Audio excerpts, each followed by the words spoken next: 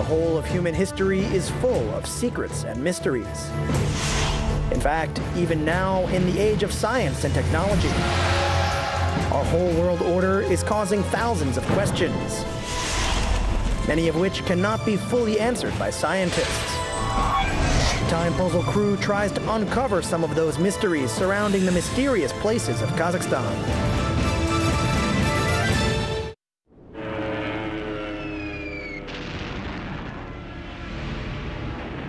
In 1943, the western part of the USSR is covered with fires of the Great Patriotic War.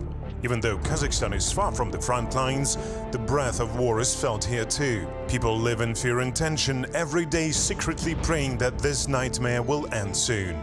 Early in the morning, a resident of the village of Kaskilen, located 30 kilometers west of Almaty, came out onto the street and automatically crossed herself. A patriarch, the highest ecclesiastical order, walked towards her in full church attire. The peasant woman stood in confusion, escorting the clergyman with a glance. And when, after the patriarch, the Tsar Ivan the Terrible himself passed by, the poor woman fainted. She just didn't know that a movie was being filmed near Kaskilen. What were the origins of Kazakh film? Two film studios, Mosfilm and Lenfilm, were evacuated here to save the art of the USSR, cinematography of the USSR. Shaken Aymanov, a man of legend. He was the first man who was led to shoot film using national shots. Little-known film industry professions. Here this reel occupies on the screen only 7 minutes of time. And to check it, you need to review each frame manually. Watch in today's episode the history of famous film studio, people and fates of Kazakh cinematography. Kazakh Film, this film studio which gave the name to one part of Almaty and which long ago became an inalienable and even habitual part of the city. This name is associated with such legendary films as Girl Jigit, The End of Ataman, Trans-Siberian Express. But only a few people know what is happening inside the film factory, how masterpieces were born and how Kazakh film influenced on the history of more than one country. Hello, it is Time Puzzle and me, Sergey Alexeyanak.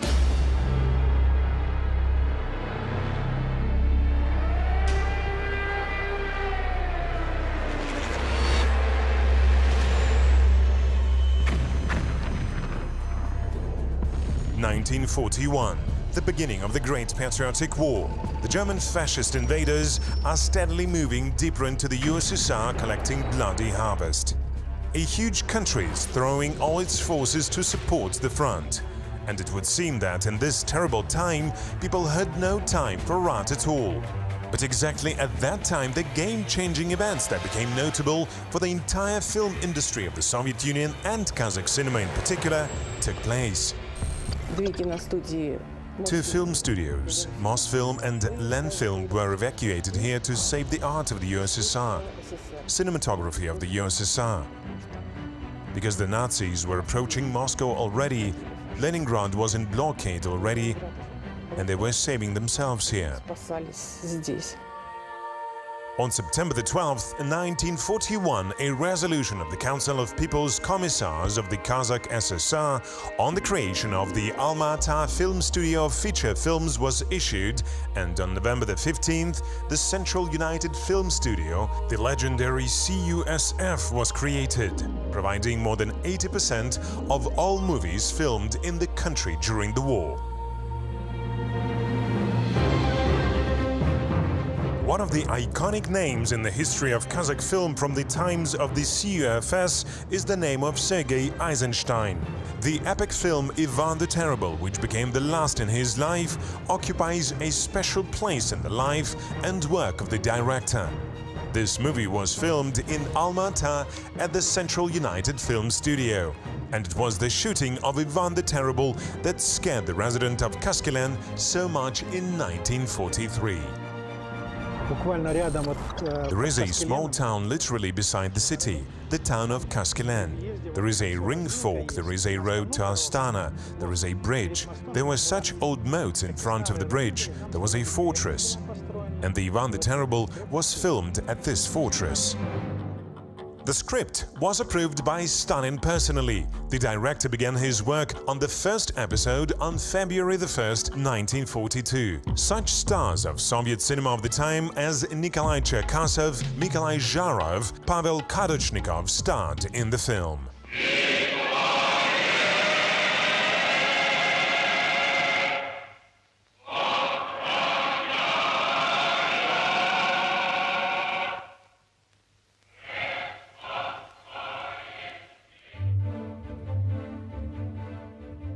The corner of Kaldayakov-Tolebi, formerly they were called 8th of March and Komsomolskaya, and this is the Kazakh State Philharmonic Hall named after Jean Bull. The Central United Film Studio was located in this building during the Great Patriotic War.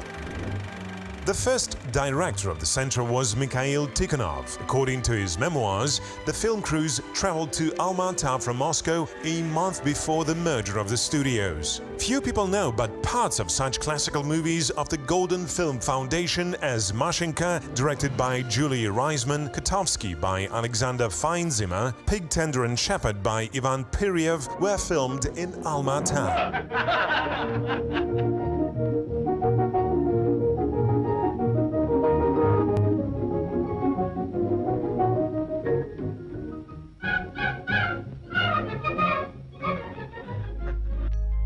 Why was Alma-Ata chosen for the evacuation of film studios?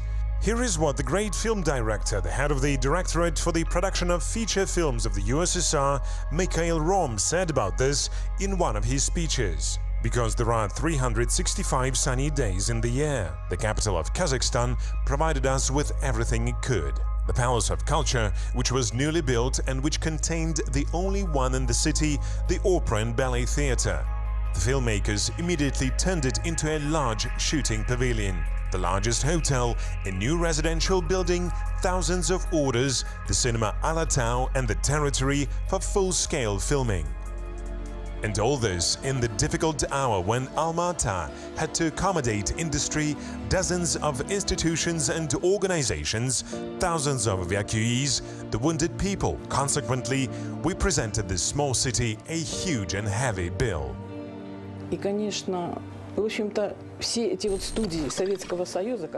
And of course, in general, all these studios of the Soviet Union that were here and who later developed further after the war, they should be grateful to Kazakhstan and this small city of Alma-Ata. Because it was very difficult to accommodate so many people here. Because Almaty was not the richest city even in Kazakhstan. Local people also went to the front and starved, went on short commons. However, all Kazakhs were very hospitable. They helped a lot. People were resettled by families. One new house was given up for housing. And of course, it played a huge role in the development of cinematography of Kazakhstan and in the development of cinematography of the entire Soviet Union and later both Russia and Kazakhstan too. Despite all the difficulties and vicissitudes of life in the overpopulated city, despite years of complete shortage of food and medicine, when everything is given to the front, the studio lives its own life and produces films that became known all over the Soviet Union. But despite the all-Union and even worldwide fame gained by the CUFS, thanks to, or rather despite the hard trials, the history of the Kazakh cinema itself begins much earlier. In fact, the first movies were shot in Kazakhstan in the beginning of the 20th century. The first film is officially considered a documentary film, the 5th anniversary of the Kazakh Autonomous Soviet Socialist Republic. It was created in 1925. And already in 1928, the All-Russian Trust Vostok Film was founded, which was called upon to conduct film chronicles of the Asian republics. In the same year, a film adaptation of Dmitry Furmanov's novel, The Rebellion, was shot at the Kazakh base. Later, in newsreel, the latest news was started. In 1929, essays Alma-Ata and its surroundings, arrival of the first train to Alma-Ata, on Zhailao, schools of the educational program, cooperation in the villages, Kizil Asker were released. A famous Kazakh film critic, doctor of art criticism, art director of the Eurasian International Film Festival, Gulnara Abikeva, who devoted about 40 years of studying the history of cinematography, became the interlocutor of the time puzzle. Almaty Film Studio actually was the second in a row. For the first time, the first studio was opened in Tashkent, but the second studio in Central Asia, it's Alma-Ata Newsreel Studio. It was organized in 1934. The first brainchild of the studio was the Soviet Kazakhstan newsreel, and since 1936, the release of full-fledged documentary films has been established. Just 2 years after that, at Landfilm Studio, the first Kazakh sound art movie of Alma-Ata Newsreel Studio, Amangildi, was shot. It was dedicated to the uprising against the royal power of the legendary hero Amangildi Imanov. The script was written by the classics of Kazakh literature, Gabit Musrepov and Baimbet Maylin. The film becomes significant also because for the first time on the screen appears a man who later became a legend of Kazakh cinema, Shaken Aymanov. But those days it was just a small part in the episode. This is the first film with the participation of Kazakh actors. The film Amangildi was shot in 1937, where the main role is played by Umir Zakov. A beautiful film was shot by Landfilm. Sarik, everybody gathered. Almost everybody brought here. In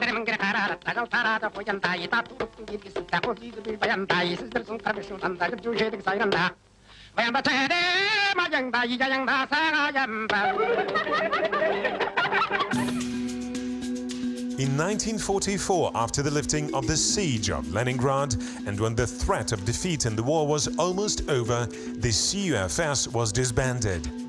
The film studios Mosfilm and Landfilm returned home, and Alma-Ata's film studio of feature films and newsreels started its work.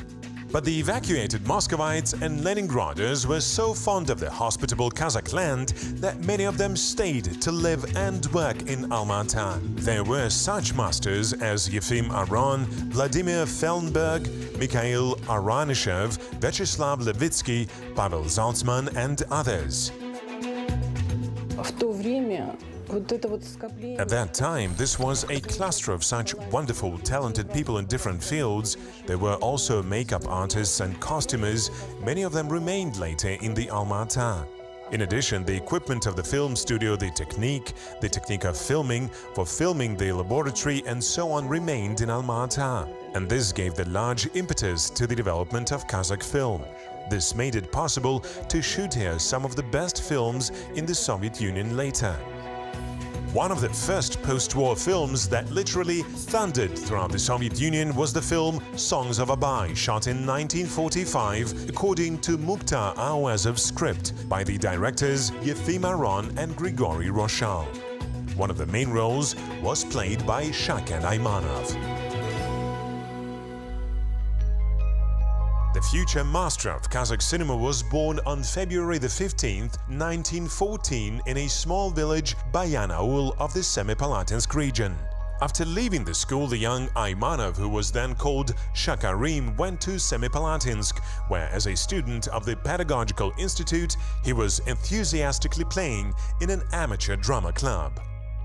There he was noticed by the great Kazakh writer and playwright Gabit Musrepov, who had visited one of the performances and offered the young man to move to Alma-Ata. Shaken Aymanov did not immediately devote himself to cinema. Almost 20 years, from 1933 to 1951, he played on the stage of the Kazakh Drama Theatre. And by the way, in the last 4 years, he was its main director and artistic director. At that time, Shaken Kenjetaevich only occasionally took part in filming. But life prepared a completely different fate for this talented person. In 1953, Aymanov decides to devote himself to the cinema. Here's what he wrote about the reasons for this step. I love theatre, but the theatre cannot cover as many viewers as a movie. The play runs in one theatre, at best in a few, and the film is watched by tens of thousands. You see, it is hard to understand such a person who had done so much for Kazakh cinema, because he was not only an actor, director, musician, theater director. He was such a person. So, the year 1953. In the life of the Alma-Ata film studio, an important event is taking place. Shaken Aymanov is becoming its artistic director. This period became the gold era for Kazakh cinema. The fantastic talent and civil courage of this man brought home film industry to blossom. He was the first person who was allowed to shoot a movie including shots of national life. Therefore, it is clear that both The Daughter of the Steppes and In One District and other pictures, half of his movies, they are so socialist by content. That is, it was a Soviet order. But on the other hand, as soon as he had proven that he is able to make a good movie, he was recognized. He immediately started the direction of national cinema. And that's why such movies as the story of Kozy Korpesh and Bayan Sulu, the movie Songs About Love, were filmed. The Alda Korse movie about the beardless deceiver, and in my opinion the most significant picture in his work, is The Land of the Fathers. They are certainly full of the Kazakh mentality, the national spirit, they raise national traditions and so on. Let's not forget that all this was still in the old film studio. That's what the famous Kazakh film producer Tazbalat Merikanov recalls about that time, who happened to come to that era. By the way, he wrote the whole book The Day is Young, which contains live memories and fascinating stories from the life of the film studio and the people who worked in it. You go to the film studio, there is noise, hubbub, people are running around, fussing, cars leave, come. Film crews are working, having fun.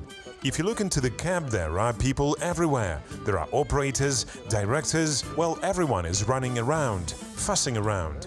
Therefore, it was very interesting and the people were benevolent. They were people who always understood you and you understood them, because we worked on the same wave. In that movie studio, there was one special place that old movie makers remember with warmth and love.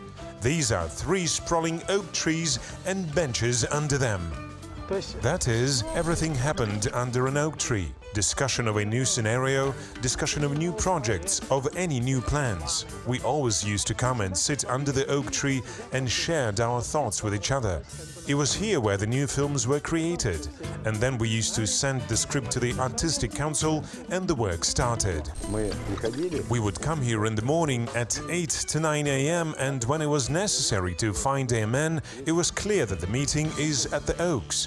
We came there, we sat down to smoke, talked, anecdotes were told by all the guys there. Then the people left Oaks for business trips, went to their homes to work, and all the events took place there.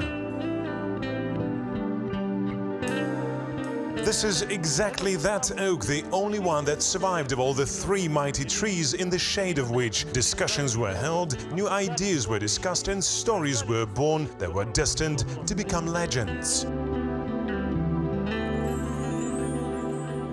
Often work in the cinema is a continuation of family traditions. So the well-known Kazakhstani journalist and screenwriter Oksana Bondarenko came to the cinema in the footsteps of her parents. Her father, Nikolai Fedotovich, was the director of documentary films in Kazakh film.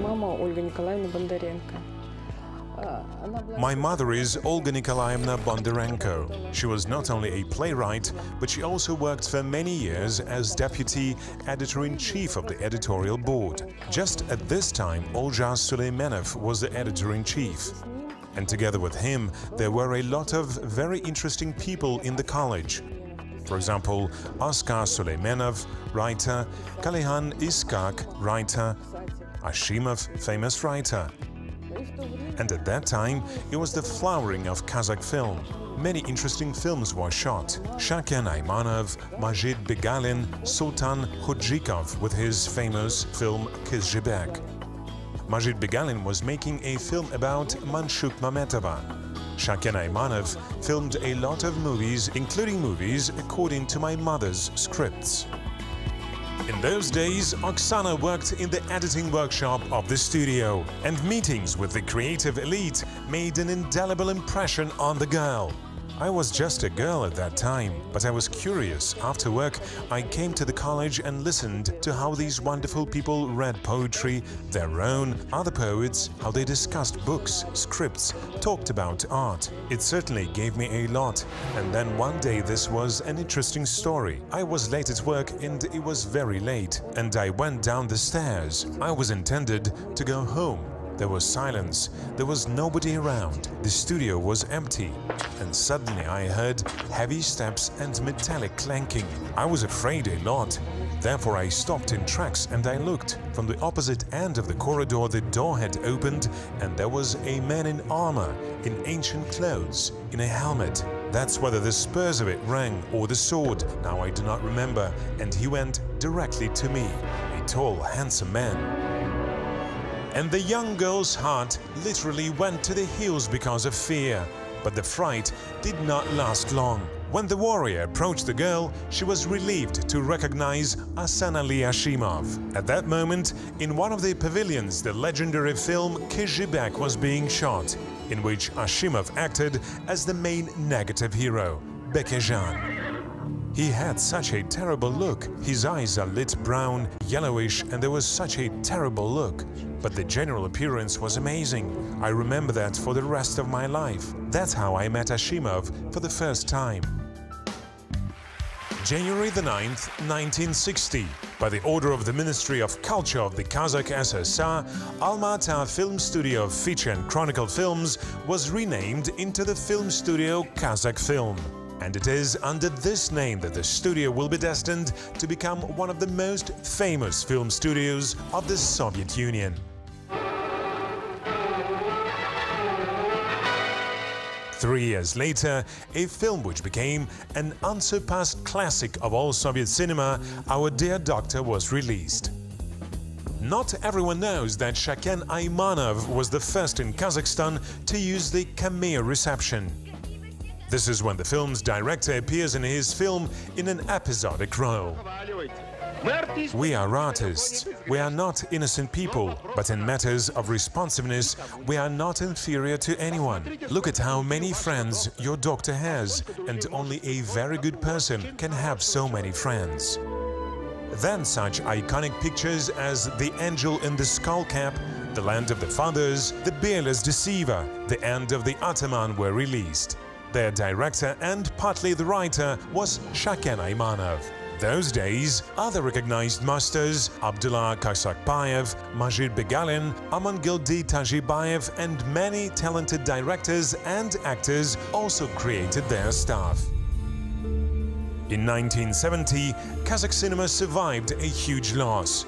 While being in Moscow, Shaken Aymanov died in a car accident. After 14 years, the studio was given his name, which it wears still. This was done not only thanks to the director's contribution to the development of Kazakh cinema. Being the head of Kazakh film, it was Shaken Aymanov who laid the foundation for the construction of a new studio. Literally, at the entrance to the film studio, we are greeted by the Alley of Stars, tablets with the names of artists who made an invaluable contribution to the development of the film studio, and perhaps the most significant of them are Sergei Eisenstein and Shaken Aymanov. And again, the initiative and implementation in general, all this was conceived and made by Shaken Aymanov. He was the initiator of the construction of the cinema house. He laid the foundation of this new studio, which is still there. It was the best during the Soviet times. It was most equipped, the biggest film studio in Central Asia. The studio gets the appearance that is familiar to every Almaty citizen in 1980, when it moves to a new place, located in the upper part of the city, practically at the foot of the mountains. And here the studio is waiting for new times, new names and new tests. Now we are on the territory of a new studio where Kazakh film moved in 1981, right after the completion of the construction. As the old-timers remember, in spite of the fact that the new pavilions and offices were more spacious, the staff moved here reluctantly. Olzhabay Musabekov is a well-known producer. Now he's the director of the Film Factory. But he got into the world of cinema when he was a little boy shooting in extras at the old studio. The cinema captured him so much that Olzhabay Nurgisayevich devoted his life to this. Here's what he remembers about the times when Kazakh film moved to a new place. The studio was like a museum. Nobody wanted to leave the center. And here the pavilions, the rooms were ready, and the administration of the city even started a new bus route for people to work here. But no one wanted to go here because it was out of the city, and this continued almost until the beginning of 1980. Long construction, which began in the late 60s and continued up to the year 1980 in the upper part of the city, provoked ambiguous arguments among the Almaty residents. So it was rumored that the huge squares given to the film studio are nothing more than a classified underground city created in case of war. The 70s, the height of the Cold War. The confrontation between the United States and the Soviet Union threatened to turn into a nuclear conflict. The very time when a new studio was being built, which became a fertile ground for the birth of myths and legends. The relationship with America was quite cold, as if the war period. We built an air raid shelter, such bomb-proof shelters. In my opinion, there were a lot of such shelters in the city. We have a bomb shelter built here, which is now on the balance of the Akimat, in my opinion, if not mistaken. One of the ventilation shelters in an air raid shelter. In fact, the presence of a bomb shelter in a film studio was not a unique fact. In those days, all significant facilities were equipped with similar structures. It was, so to speak, a tide of time, but no more than that. There were no secret missions to the film studio. Now Kazakh Film is not just a film studio producing films. This is a huge complex of various workshops and facilities spread over more than 16 hectares. Now here are pavilions for filming, the hall of decorative and technical structures, the studio, the production and laboratory building. All the shops and technological areas necessary for film production are located in 3 specialized buildings, which allows us to call Kazakh Film a real film factory. Kazakh Film is not just a label, it's an ability, it's a workshop. For example, the same ODTS, the Department of Decorations and Technical Equipment, decorations, props, costumes and so on. That is, anything could be done on Kazakh Film. Moreover, when we were shooting The Nomad, we got such a good experience. Kazakh Film workers went through a very good school. For example, making weapons, sewing costumes. But the funniest thing, I guess, was making stones. That is, a scene where I do not know, horses run or the rockfall scene and so on. In our situation, real rockfalls are shot, and Hollywood tends to shoot light stones that are made specially for this. The texture is superimposed and they roll and do not hurt anyone. They do not kill anyone and nobody is afraid. It is well known to a wide audience that artists, operators, actors and directors participate in the production of the picture. But there are also such professions of film industry about which most people do not know. For example, in Kazakh Film there is a whole department of technical control. The task of its employees is to prevent technical flop in the film. Now, in the age of digital technology, this is easier to control it. And when the film stock was used in the film industry, the process was extremely time-consuming and difficult. I'm in the technical control department of the film stock. Each picture, before it goes to the screens and gets on the court of the audience, obligatory goes to the mounting table. What are you doing now? Can you explain to us? I am now looking at the positive, that is, the film which will later become a movie that people will see on the screen. I mean, I'm in charge of the technical control of the footage.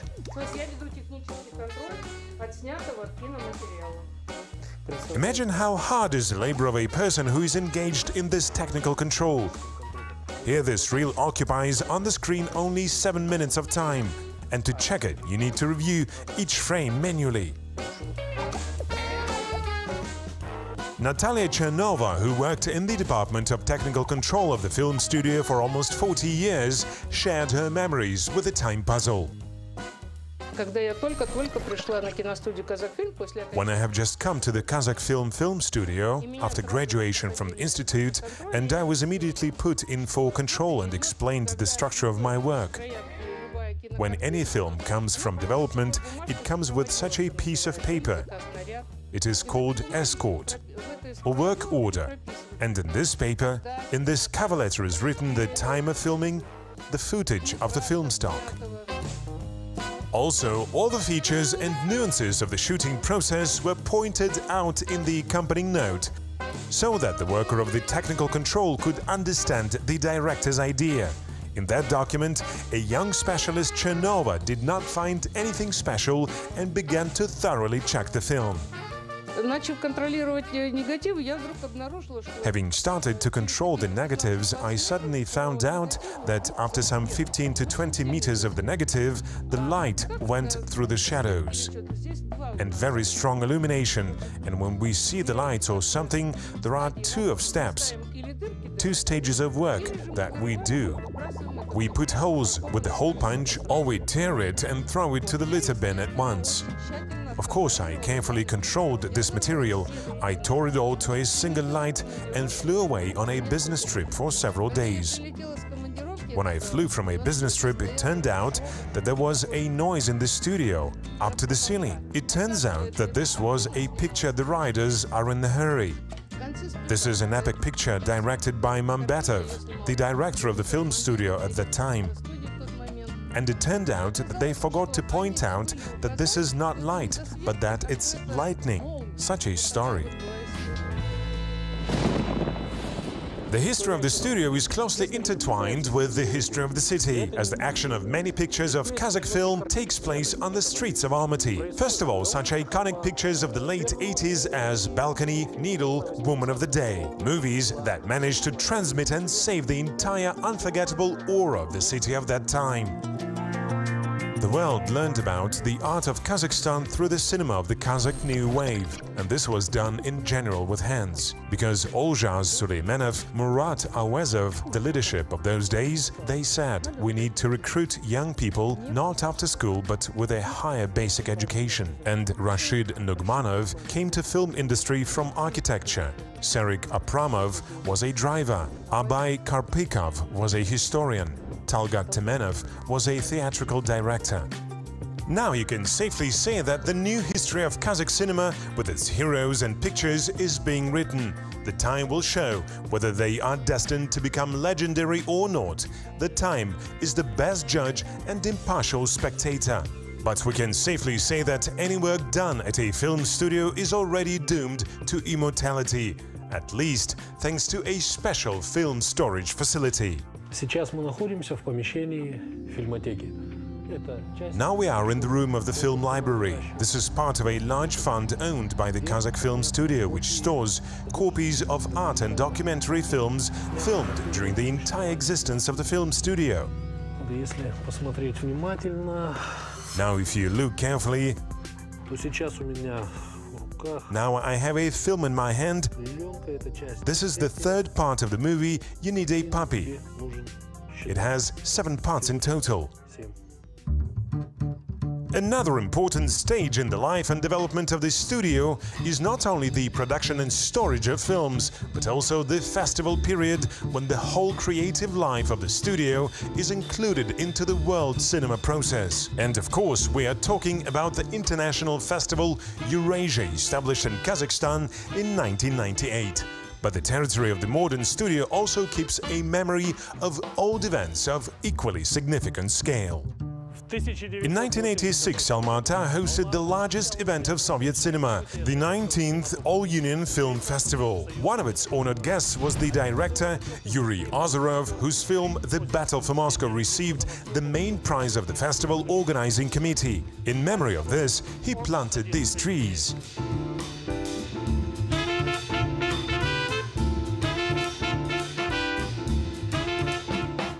Now there are often disputes and suggestions are made about moving the studio out of town, about finding a new place, or even about closing the entire film factory. But we, ordinary viewers, who grew up on the classics of our cinema, we think that Kazakh film, which has got the experience of the legendary directors of the CUFS, who has brought up a generation of talented people, has an equally great future. And that's the end of our journey on the history of Kazakh cinematography and this famous film studio. We looked into the world in which side by side lived and created legends of world cinema, in a world that itself is an animated mystery and every spectator owns the right to unravel it. It was the Time Puzzle and me, Sergei Alexyanak.